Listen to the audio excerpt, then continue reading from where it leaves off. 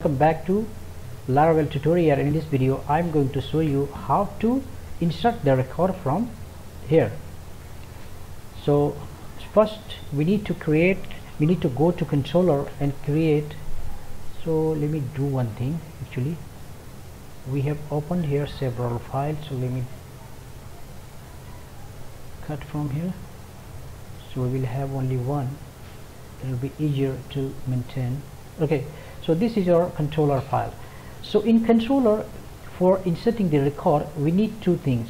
The first thing is to show the form, and the second function will be when the user will have filled the form and press enter or press submit button. In that case the data should be inserted. So we need to create two functions. The first function that we will create, public function create. So just create this function, public function create, and then here it will load the create student function view blade file. Okay, so now we need to create this one. So let's go to here and simply create and save it to our not HTTP except students, and then resources, and then views inside student, and then we need to create .blade.php. Now we need to paste, or we need to write the code for inserting the record. So h1 or h2 insert students details. So for that we need to first create form. Okay, so this is the syntax for form, generating form for in this Laravel. Then open array routes students.store. So we will have to create this function also, public function store, and further code we will write later. So our function name will be store. Okay, so here, and then form close will be here. Okay, so inside that we will write the code of inserting the data. So this is the code, this is the bootstrap, actually the class row, and then here is the actual code. Input type text, fname, lname, email, then address, phone number, and then submit button. So this is nothing but HTML, simple HTML. So there is no any special code in this. The only thing is that this is the for form opening. Okay, so now this is done here. Now let's try to open here. So what we will write here, create. Why we are writing there create? Because this is the function name. Okay, so because this is the create, if you go to students, then this function name we are writing there create. So this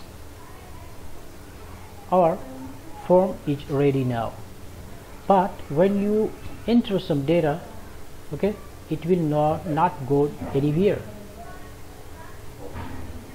because inside the store we don't have written any code here. Inside this store we have not written any code. So let's write code for inserting the data. So let's open our controller file from here, app, then HTTP, then controller, inside that student controller, and we need to replace this code with this one. So here is store and then request. So here is for validation. Before entering the data, first it will validate, and we have put here required. First name is required, last name required, email, address, phone number, all these are required. So this one is for validation purpose. Once everything is fine, in that case, now this create function will insert all the record. So if you are from PHP background, so it is like insert into, then fields name, and then value. So you can see how short this code is and how effective this Laravel is, that with just writing one line of code your task is completed. So once it is inserted, then it will redirect to that index with this message product. So it will be students created successfully or added successfully. Student, it will be student added successfully. So now let's try here. So refresh it once, and then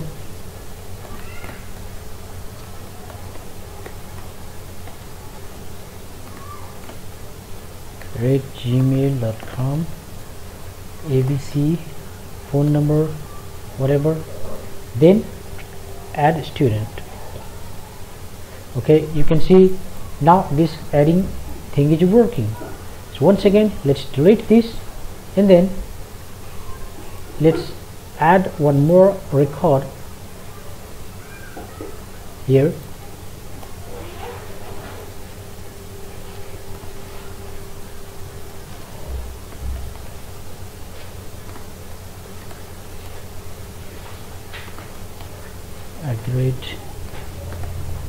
@gmail.com, address, new address, phone number, this.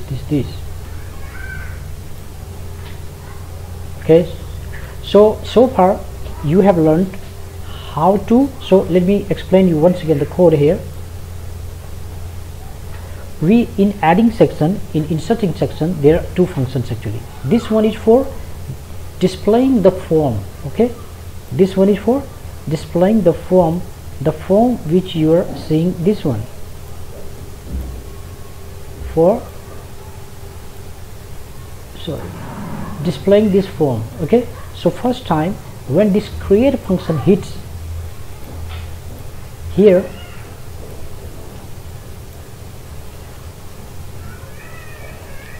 when this create function hits here, then this form is loaded through view.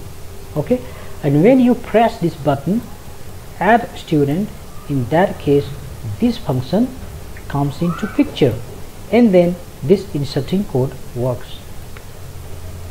So hope you understand and like this video. Thanks for watching. Bye bye. And in the next video we will be working on edit and update section.